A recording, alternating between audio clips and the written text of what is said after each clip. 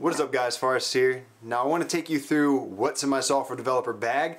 However, there's a slight caveat, and that is the fact that I do 99.9% of any development work within this office on that desktop computer and those two monitors. So while most of that work is done in this office, there are those rare occasions where I got to take my kit with me, make sure I'm ready for software development work, and that's what this video is all about. I'll mention this later in the video, need to get your recommendation on what laptop I ought to get. And speaking of me doing my work within this, I do want to give a big shout out to Autonomous. Autonomous sent me this chair however many months ago, and I'm actually really liking it. I got it a couple months ago, wasn't posting anything about it, but I figured since I like it so much, I'll throw it in this video and just let y'all know. After 7 years of using the same old backpack, I finally found one that I like, that fits exactly what I do for work, for play, for anything.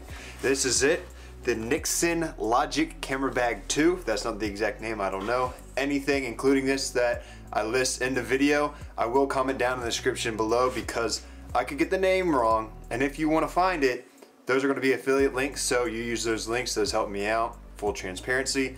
But let's take a look at this bag here. It is currently empty. Now, I'm going to show you what's inside my software development bag, which is this, by putting everything into it as the video goes on. But as you can see, we have our own dedicated laptop slot. Very nice, very convenient, and something that I really enjoy in a bag. Also, we have our main compartment. As you can see, it is half the bag, and it has a lot of pockets. One big pocket, and then everything on the face of that big pocket, and pockets on the faces of those pockets, and zipper pockets, and pockets inside of a big pocket. Let's not forget the front pocket that is on that big pocket, just regular pocket.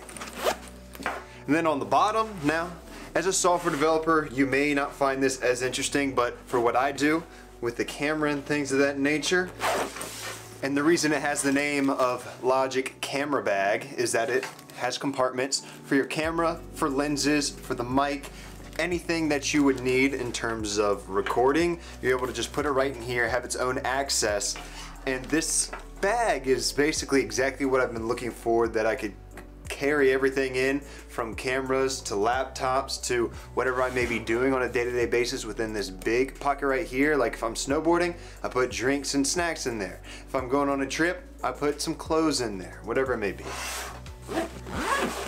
Alright, item number one, the mid-2012 MacBook Pro. Yes, very outdated, and yes, it does go in this individual laptop pocket. If you follow me on Twitter or Instagram, I think I even made a YouTube community post about it, I am in search of a new laptop. I wanted to make a video, this video, once I got the new laptop, but I've just been falling down the rabbit hole of doing research, trying to get down to a top 3 and going from there. So if you have any laptop recommendations for someone that don't care if it's Mac OS, don't care if it's Windows 10, I will be dual booting it with Arch Linux regardless of what the main operating system is. Leave a comment down below with your recommendation and why. I just have yet to find that perfect laptop when I'm spending thousands of dollars on it. I'm gonna be video editing, coding, everything in between. Now in the main compartment here, we throw in the MacBook Pro charger because old computer means old battery means bad battery, so it doesn't matter if you're in this office, in the living room, or at a coffee shop, you're going to need the battery charger because the battery doesn't last long whatsoever. Step number 2 is phone charger. Regardless of where I go, I always need to make sure I have a phone charger on me because it's a slightly older iPhone and you know how the batteries are on those. The next item is an external hard drive and it's cable. Now, the reason I carry this around isn't only for footage because I actually have 2 hard drives within my MacBook Pro. I took out the CD slot, replaced it with its stock hard disk drive, and replaced that stock hard disk drive with a solid state drive a couple years ago. So I have plenty of storage there, but when I want to transfer anything from that desktop to my laptop, and I know I'm going to have to carry around any code that I don't even want on a private repository up on GitHub or any other type of version control system, I throw it on my external hard drive. Call me paranoid, but not all my code that I'm working on right now I want even on a private. And to finish it off, Besides any other specific items I might have in here, like I said, snowboarding, snacks and drinks, clothes if I'm going somewhere else.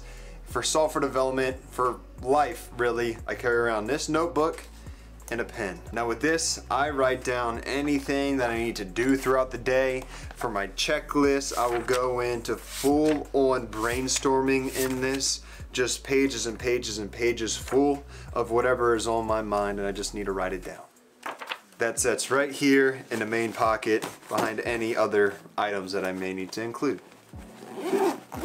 Now let's move on down to the final compartment. I don't really keep anything in here except for maybe little knickknacks here and there, or maybe my AirPods, but I don't always carry those around. But I do carry my strap in here at all times, my camera battery charger. Just flick that up there like that, throw this in one of these smaller slots. Now mind you, I can adjust this however I want. There are 3 of these throughout this giant pocket. I can put them vertically, horizontally, however I want to set them, I can. And I always got to make sure I have my cable in there to connect my camera to whatever laptop or desktop I may have on me. Now obviously I'm recording on my one and only good camera. It's a Nikon Z6. I throw the body right in here, and then the kit lens, I throw the kit lens right in here. It's a 24-70 if I'm not mistaken. Sometimes I'll take my head strap and my GoPro, maybe another accessory, put it right on in here. Then I also have this little handheld Manfrotto tripod that I can just screw my camera right onto, and I'll also lay that right on top here, along with the microphone to go along with the camera. Now I know that's not most of y'all's cup of tea, considering most of y'all type on the computer, software development. You don't really carry around video stuff with you like I do, unless you make YouTube videos. But that's why it's what's in my software developer bag, not what's in your software developer bag. I just wanted to make sure I didn't leave anything out. And I don't think I did. So if you enjoyed this video, please give it a big thumbs up. Remember, all the links to everything that's relevant in this video, I'll leave a link down in the description box below, and it's nice little categories, stuff for software development, stuff for my camera gear. I'll even include some of my desk setup stuff, because as I said at the beginning of this video, 99% of my software development work gets done at this computer right here, considering I work from home in this office to do all of my work. Bonus round. Considering I do most of my work here at my desk, let's just give a brief overview of my desk setup. I've gone through it more in depth in another video that I'll also link down below under all of the product links in the video in the description, but I am going to just briefly go over what I got going on here. So this is my custom built PC. We have an RTX 260 Super, 32 gigabytes of RAM, and an AMD 3700X. It's in one of the NZXT cases in the motherboard. That escapes my mind right now. My inputs are my keyboard. This is a Logitech G Pro keyboard, 10 keyless, because, well, I use it for gaming and I rarely ever use this 10 keypad over there. Although I have had many use cases in which I need that 10 number keypad, but I don't have it. I use this Logitech G602 mouse. I actually really like this. It's a wireless mouse. Does just fine, same as a wired. And then I have 2 monitors. The Asus, both of them are 27-inch 1440p monitors. This is an Asus ROG, so it goes up to, it's a 144 Hz monitor if I choose, and this one is only a 60 Hz monitor, slightly older, but they're still 1440p. Haven't gotten the color profiles to match just perfectly quite yet though. This is sitting on top of a Flexi Spot desk. It is a sit stand desk. I can stand it up a little bit, sit it down a little bit, but the cords are a little bit tight. I never stand it up, so it just sits in this position, or else it'll rip everything out of my computer.